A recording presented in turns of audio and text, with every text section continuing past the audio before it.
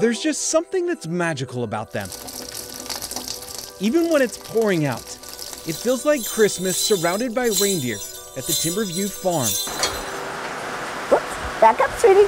Back up. Owner Cindy Murdoch We have Dasher and Dancer. has been raising reindeer for 22 years. I think Joy's on the other side, and that's Coco. They actually have personalities very much like people. So they have bad days, they have good days. It's not that they have bad days with you. Some days they just don't feel, like they want to be social. Reindeer are one of 14 animals that are labeled as domesticated. She's a little standoffish, but she's being quite friendly and following me around today. They operate as a herd, and you're either in or you're out.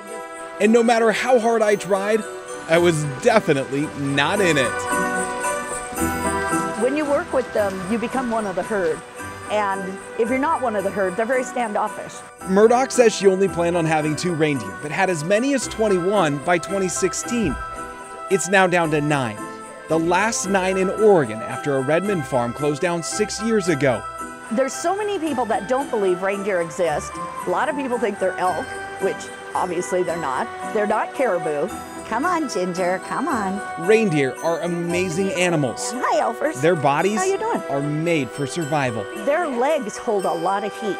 There's about 23,000 hairs every square inch on a reindeer. While you can't visit the farm, the reindeer will come visit you.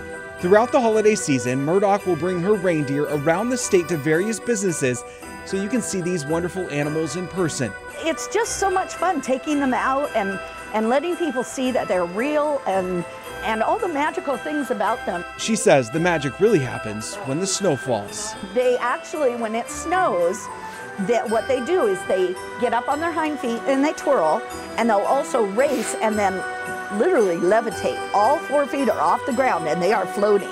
And it's so fun to watch. It's like watching little kids play in the snow.